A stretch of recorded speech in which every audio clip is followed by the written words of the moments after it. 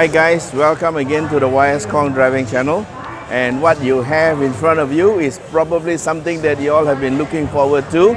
It's the all-new Mazda 3, which was just launched about a month ago in the Los Angeles Motorshow. And we are seeing it for the first time here in Singapore. So it's only a matter of time before it comes to Malaysia. Don't have any specs now, but just from the looks again, it looks really different.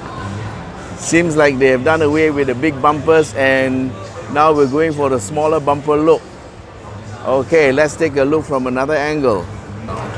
Alright, here's the rear view of the all-new Mazda 3. The tail looks very inspired by the Miata. It looks so much neater and more sleek, more sporty looking, yeah? And this is the Mazda 3, fresh in Singapore, and I suppose it's just a matter of time before it comes to Malaysia. Looks pretty nice. Okay, here's a quick look at the inside. Yes, this car is a left-hand drive, so it's just here for show only. It will not be available for sale in the near future, I think, until they import the right-hand drive version. And you can see here the cockpit looks good with bucket seats for the driver and the passenger. And look at the aircon louvers.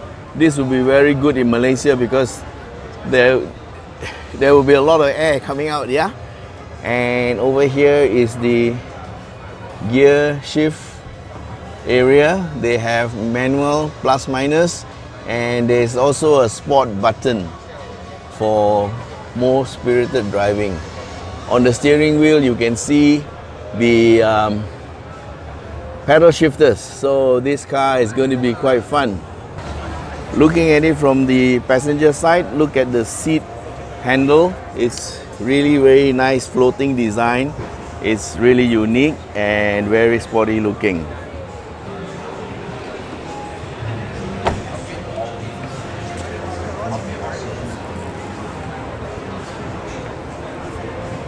From the rear, it looks like the logo is sort of sticks out, three-dimensional logo.